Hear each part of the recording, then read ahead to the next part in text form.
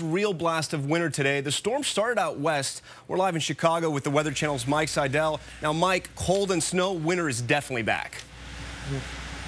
Well, you may think so, and it is for a couple of days, but this is not a persistent trend like we've seen all winter, Tom. In fact, by Monday and Tuesday, temperatures warm up, rain in Chicago, and rain for most of the East Coast.